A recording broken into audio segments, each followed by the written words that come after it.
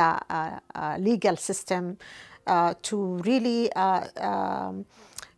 like selectively targeting the Muslim community, and many families, they had to deport the country and leave the country after 9/11, although they have nothing to do with that. We're talking about 9/11, it's like now 20 years. Feeling unsafe is the same results among Muslim Arab American. So it's really like, when we say lack of safety, they also has to do with lack of trust, in the government, in the leaders, around them.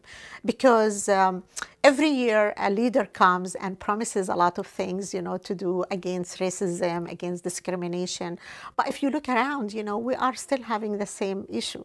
And what happened to the Black people, what happened to the, African American, what happened to the Mexican, what happened to Asian, it's the same. Actually, it's increasing now, not really decreasing the rate of discrimination. I think, media has a huge role, to play in whether to make peace or to make war, and whether to bring your ugly face or your beautiful face. And I really hope all media can really focus on that. And I really hope for one day, to have peace and be less fearful.